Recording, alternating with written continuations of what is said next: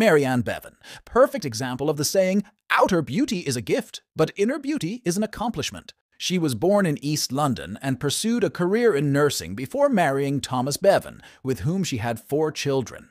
Everything was going well until her life took literally an ugly turn. At the age of 32, she started experiencing symptoms of acromegaly, which is the overproduction of growth hormones, due to which she suffered from abnormal growth and facial distortion. Things became worse when her husband Thomas tragically passed away in 1914.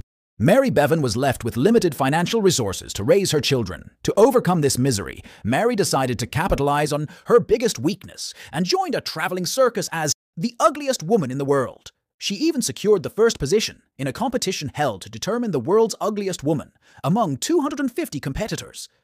Despite so many challenges, Mary managed to make her name and earn a better livelihood. Do subscribe for more.